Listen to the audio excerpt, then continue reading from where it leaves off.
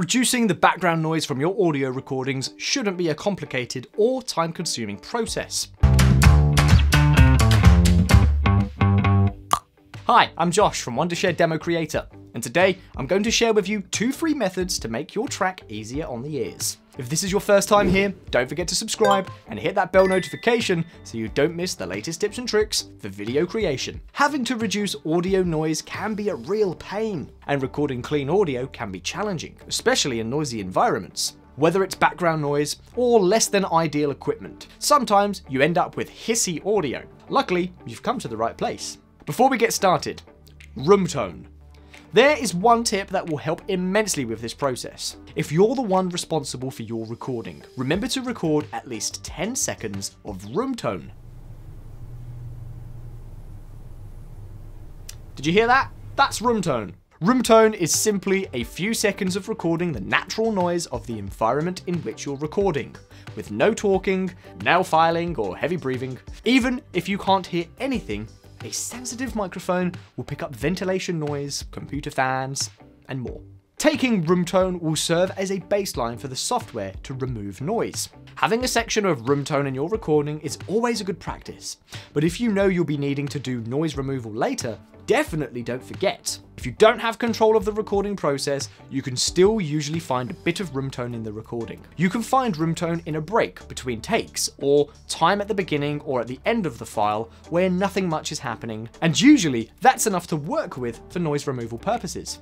How to remove audio noise in Audacity. So, how is noise removal actually done? Well, let me show you. If you aren't looking to invest in high-end audio software, Audacity is a free piece of software created and maintained by a community of programmers and audio experts. Audacity accepts a wide range of audio files and has a perfectly serviceable noise removal tool. Step 1. Select your room tone or silent section from your audio. Step 2. Under the Effect menu, select Noise Reduction. 3. Click Get Noise Profile and the box will appear. Step 4. Select all the audio that you want that background noise removed. Go to Select and then click All. Step 5. Repeat noise reduction.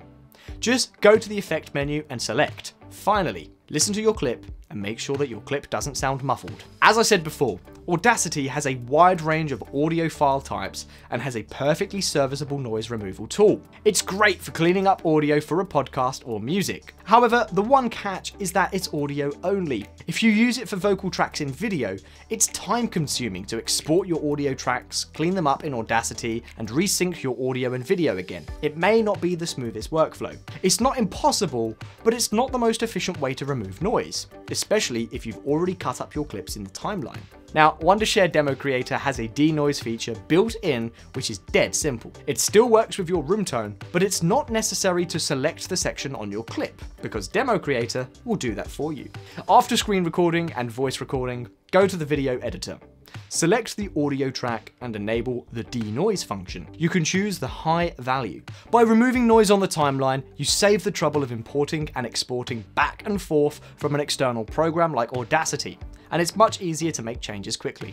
Okay, so those are some tips on how to reduce audio noise in your recordings. Audacity and DemoCreator are both free for audio noise reduction. Audacity is recommended if you only need to process audio, but if you want to process recorded video, then DemoCreator is a better choice, because it can not only edit audio, but it also has a rich video editing function and screen recording function. It can meet many different needs. Last but not least, please remember that while software continues to get better at saving audio, doing everything you can to minimize noise in the initial recording will always be the best bet. Hey, if you found this video useful, do click the like button and leave a comment down below. And if you want to see more videos, don't forget to subscribe to the channel, and see you next time.